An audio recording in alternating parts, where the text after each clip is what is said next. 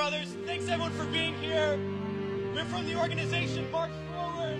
We are here to say to all those serving in the Army and the Marines and the Air Force and the Navy that you have the absolute right to refuse to take part in these criminal wars, and that's a right that all of you should exercise. You have no reason to go put your life on the line and kill and die for profit. We've been to Iraq. We've been to Afghanistan.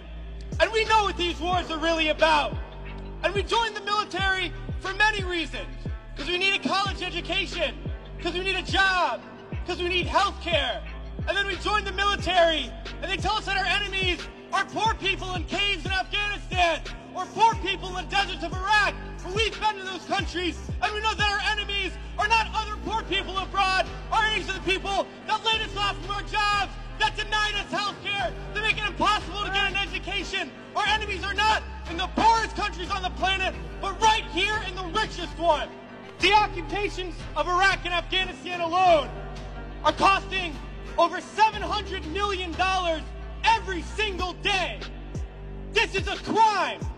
Every single day, while so many of us are hurting. Well, I think all of us here, and the vast majority of people in this country, would agree that we can spend $700 million a day better than bombing people that we have no reason to bomb. We can spend $700 million a day rebuilding those countries we've destroyed. We can spend $700 million a day caring for the veterans we get home when they get home, and then we can spend $700 million a day giving every single person health care, a college education, a job, and a livelihood, and a home. That's what we need to be spending our money on. But this government is not going to do that.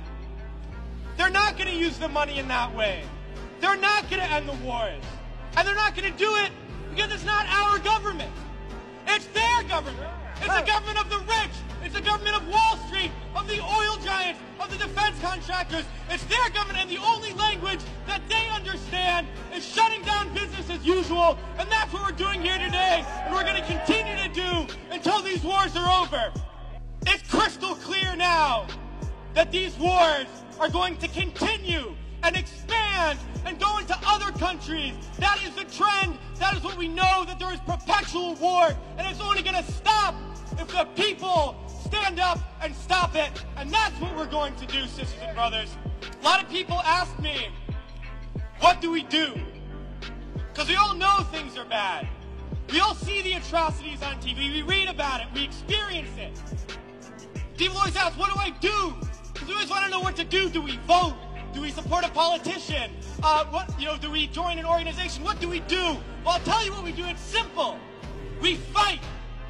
We fight, and we fight, and we fight, and we shut down our workplaces, we shut down our schools, we shut down the streets, we shut down business as usual, and we fight until we force the people in there to do what the people out here want. Because that's how we're going to get around, and we're going to fight until there's not one more bomb drop, not one more bullet fired, not one more soldier coming home in a wheelchair, not one more family slaughtered, not one more day of U.S.